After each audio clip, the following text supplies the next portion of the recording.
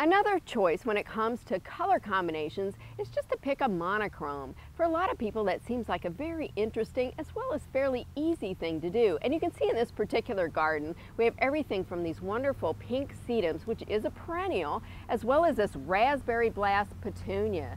You see it's wonderful. It's very sort of relaxing kind of look to it to use those sort of monochrome scales to them.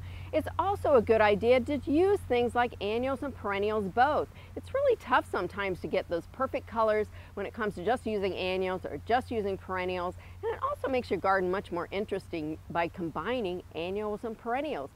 Just thinking about a monochrome theme may be a perfect thing when it comes to your garden.